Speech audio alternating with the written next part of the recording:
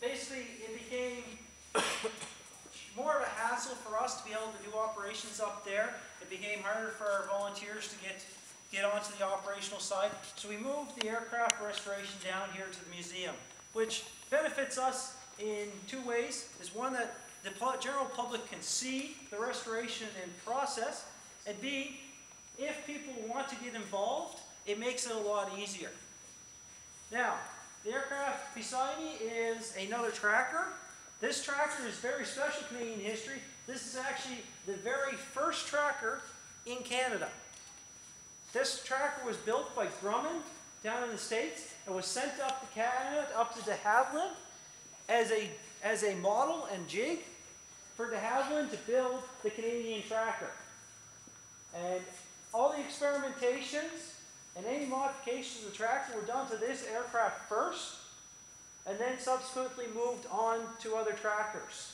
And this aircraft actually just came in for restoration. We finished the T-bird on the outside, and we just moved this aircraft in last week. It's been sitting outside off and on for the last 25 years. And it's kind of interesting, this aircraft is the very first tracker Canada owned. The one back out on the floor is the very last operational tracker flown in Canada as part of the Canadian military. It was flown from Summerside to here, at which point the ceremonial handing over of the keys was done, and the Canadian Force handed over to the museum, at which point we took possession of it. And that aircraft as well is also fully operational. It can still fly. Now, the second pride and joy of our museum is going to be this aircraft here. This is Fairey Firefly. I said this area tends to span several generation gaps. Well, this aircraft is a Mark I Firefly. It flew operationally off HMCS Warrior. This was Canada's first anti-submarine warfare aircraft of the Cold War. This aircraft basically gave birth to the Avenger, which then gave birth to the Tracker.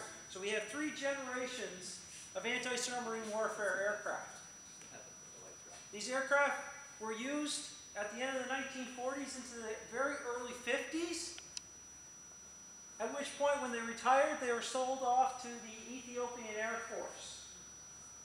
The Ethiopian Air Force bought 10 of them with no spare parts, just the aircraft as is, where it is, and they flew them operationally, one by one, taking an aircraft, cannibalizing it to keep the other ones fully airworthy, until basically they could no longer fly operationally.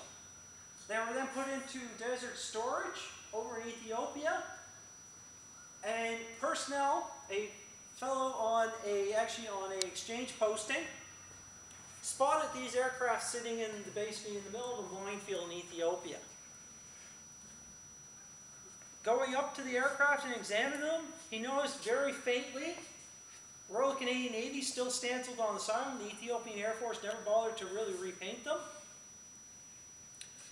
And knowing what they were, quickly helped to basically have negotiations between the Canadian government and the Ethiopian government to acquire several of these aircraft. We actually acquired 3 of them. Two aircraft actually came back to Canada as whole. This aircraft and 1 aircraft that went to the National Aviation Museum in Ottawa. A 3rd aircraft was cannibalized for parts, and parts were brought over. That was in 1993. That's when we started the restoration process on this aircraft.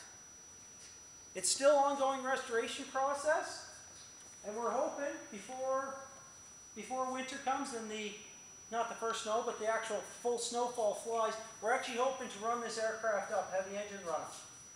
And by next summer, for the air show next fall, in September, we're actually planning on flying this aircraft.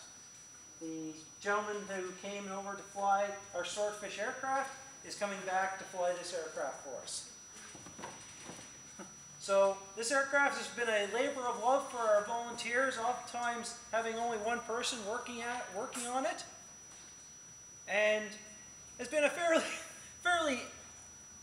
fairly large endeavor for the museum. The most expensive part of the restoration process is the propeller. These propeller blades are actually made of wood and had to be sent over to Germany to a company over in Germany because they were the last company in the world that could do the special lamination work to restore them. And as of today, they still remain the most expensive part of the restoration. We've had many, many supporters. Imperial Oil has donated to us most of the fuel and lubricant for the aircraft.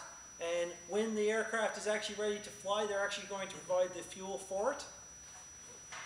And as I said, hopefully by next summer, we are going to actually fly this aircraft again, operationally again. So it's a very good example of what happens when a dedicated group of individuals can actually preserve our heritage. And unfortunately, we also have examples in here of what happens when the ideas of preserving our heritage are not done efficiently, i.e. the Avenger and the 40 years that it sat outside.